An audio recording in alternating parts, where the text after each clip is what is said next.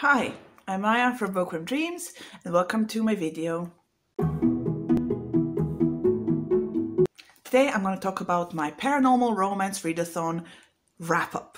I do have a TBR video, I will leave it somewhere here and down below. So basically this was a week-long readathon where you had to read Paranormal Romance. There were some prompts. There's a bingo card that I will leave here.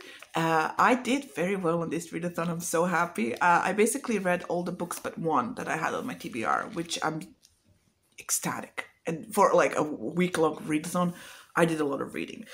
So I'll just go through the prompts and tell you what I managed to read for it or not. So for prompt 1, read a novella. I read The Power of Hades by Eliza Rain and Rose Wilson. This was also the group book for this readathon. Basically, in this book, we follow our character, Percy, or Persephone. Basically, she gets kidnapped by Zeus. She's from, today and modern times, and she gets kidnapped by Zeus to participate in the games to become the wife of Hades. And since she's Persephone, the actual Persephone that Hades was married to before, there is some complications. So Persephone doesn't really remember anything about her life before. Everybody around her knows, so that kind of gives you a level of frustration because they can't tell her anything. But yeah, it was an okay novella. But I have a little gripe with it because, it was a group book for a paranormal romance. Didn't really have a lot of romance in it.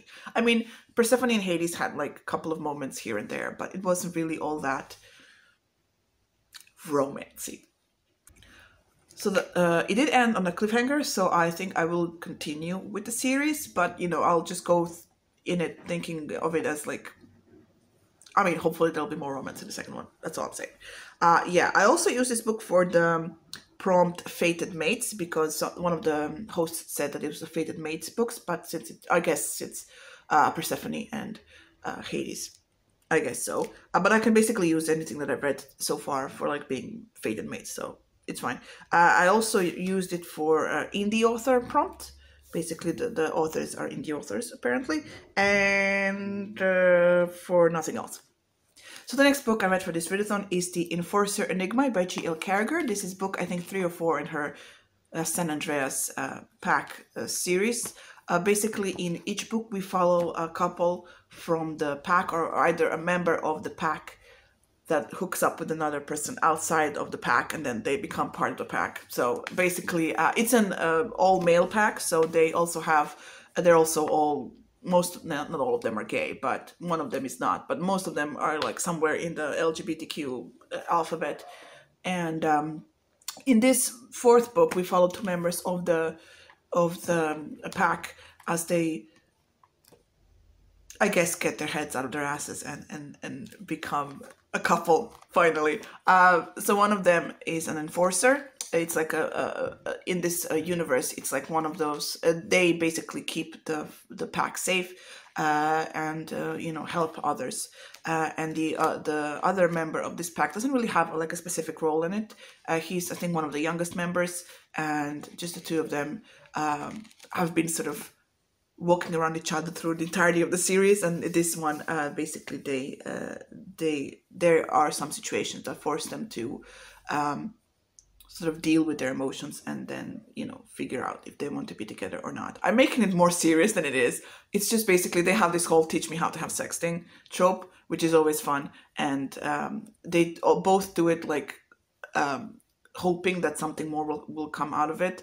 But, from the outside, they're like, oh, we'll just do this and then, we'll be done. So it's a fun dynamic to read. And it's, I really enjoyed this book because it didn't have that like 3rd act breakup thing or that always happens in romance books. And most of paranormal romances don't really have those, I think. At least the ones that I read for this readathon. So that was such enjoyable to read. And yeah, I love this book. And I really enjoyed this author. I read her Parasol Protectorate, and I read The 5th Gender, which I love. Yeah, so I read that. And it was for the prompt, so LGBTQI+, and nothing else. So the next book I read is Mating the Huntress by, oh my god, Talia Hibbert. So I used this for the prompt as an animal in it. And that's it. Wow. I thought I used it for more prompts. Anyway, Mating the Huntress. Basically, we follow a werewolf who finds his mate. His mate works in a coffee shop, but he doesn't know that his mate is also part of a hunting family. Basically, they hunt werewolves. So he goes to the coffee shop for a month to have get courage to ask her out. So when they're out on a date, she basically tries to kill him, and he's all happy. Oh my god, she's awesome, and she's bloodthirsty. And then stuff happens from there. What this book, it was an okay read. I'm not gonna say it was fun. The steamy scenes were really excellent and fun to read. What I found so annoying were the names. So our female character is called Chastity. I can't even say her name. Chastity. So and she has a bunch of family members called Valor, Victory. There's something else, but those were the names. Like, so that was like such an eyesore every time I read it. Thankfully, our werewolf didn't call her that. He called her Chastity, which is like, oh, thank God, because if he kept calling her Chastity through the entire thing, I was like, no. It was a fun read. It was a short read. It has like 135 pages or something. I read it on ebook. Did I enjoy this book? It was a fun read, but I watched the vlog of Riley Marie reading it, and I think she had more fun reading this than I did. I mean, the steamy stuff was fun, and there were some funny moments, but the whole name thing kind of just threw me off, and I was like, I don't know. I got stuck on this stupid thing and I couldn't move past it. What can you do? The next thing I read is we had to read a vampire romance. For that, I read No Rest for the Wicked by Cressley Cole. This is book 2 in her Immortals After Dark series. Where she do book 2 or book 3? I don't remember. I'll put it somewhere here. Basically, we follow a vampire who hates that he's a vampire. And he finds his mate in a Valkyrie who basically kills vampires because they are in a whole war thing. I don't know. And basically, the two of them get involved into this hunt, where this is basically a worldwide scavenger hunt for a goddess that at the end of you get a really, really powerful prize that our Valkyrie wants to use to bring her dead sisters back to life. So, yeah. It was a fun read. It was a long read because I think it took me like 3 days to get to it. There was some fun stuff. There was some angst stuff, which I enjoyed. Yeah, it is. It is an interesting world, definitely. Will I continue with the series at some point? Maybe, because it took me really I think it was 2 years, since I read the first book from that. Yeah, but I just guess I'm not getting paranormal romance in my rotation of books anymore. So, and the last book I read is for the prompt Dark in the title. I read Taste of Darkness by Katie Reyes. In this book, we follow two characters. Drake. I mean, such an imaginative name for a guy who shapeshifts into a dragon. So we follow Drake, and we follow a werewolf whose name escapes me right now. Oh my god! Really have to write down names. She is a healer in the werewolf pack. I guess in the first book, because this is book 2 in this Darkness series, in the first book she rescued him from his imprisonment. He spent really, really millennia, I guess.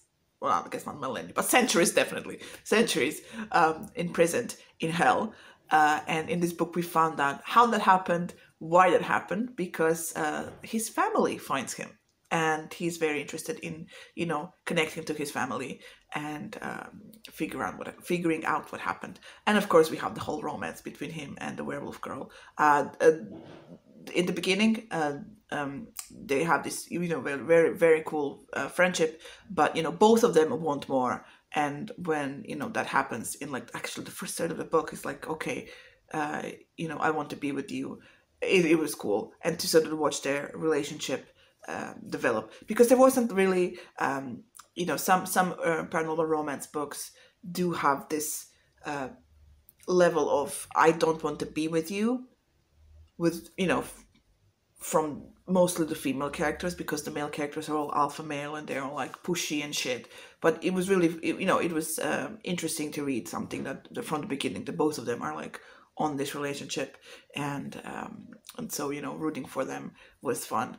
I have to say, I had to listen to the last 20 minutes of the books at least 3 times because I fell asleep. Because I'm like, I listen to audiobooks and I do a mistake. I make a mistake of lying on my couch and then I fall asleep. And I have to, like, when I wake up, I have to go back. So, as I said, I listened to the last 20 minutes of the book for 3 times because I don't think I'm going to continue with the series. I mean, it was a fun book to read, but it wasn't all that, gripping and making me want to read on in the series. So yeah, that's it. I had another book for 2 prompts. I had for Angel's Blood by Nalini Singh, for a book with an angel romance and a book published before 2010, but I just didn't get to it because the readathon finished. I'm filming this on a Saturday and it finished on Friday. Just basically on Friday, I didn't have the strength to do anything, so I basically just wedged out in front of my TV and yeah, didn't get to it. I guess better luck next time. Yeah, so that is it for my Paranormal Romance Readathon wrap up. I really enjoyed it. I'm so glad that I discovered that this thing exists. I can then use it to read more paranormal romance because I haven't read it in a really long time. I mean, I read a lot of Andrew's books once in a while. I reread them, more likely. But, to delve into different series and different genres of paranormal romance, I haven't done that since college. So this was fun, and I'm looking forward to the next one. Thank you so much for watching. All the important links for the books, readathon, and all the other stuff will be down below. You can like, share, you can subscribe to this channel if you want to, and that is it. Thank you so much for watching, and I will see you in the next video. Bye!